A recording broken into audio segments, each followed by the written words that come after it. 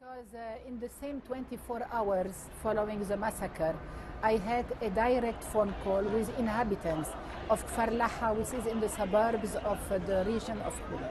They said they have seen militia carrying out from the National Hospital corpse to assemble them in the mosque, where in the second day the UN observers come to see them. It's not possible that the legal forces of Bashar al-Assad would assemble those corpses to give them to the opposition, to show them to United Nations, so that the United Nations will condemn the regime.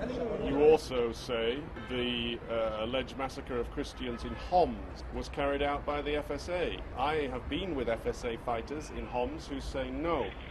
The reality is that the armed opposition, they have chosen 95% Christian residencies to come and fight there.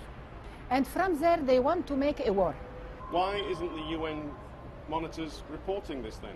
I know that since the beginning of this conflict, there is a disequilibrium between among the media information.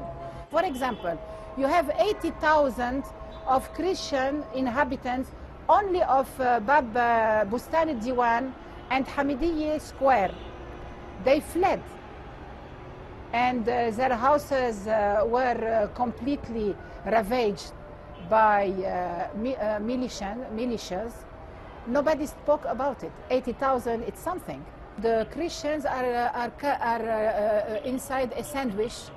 One part and the other part, there is a conflict, and nobody is caring about them. Do you know that there will be some people watching this who think you're lying?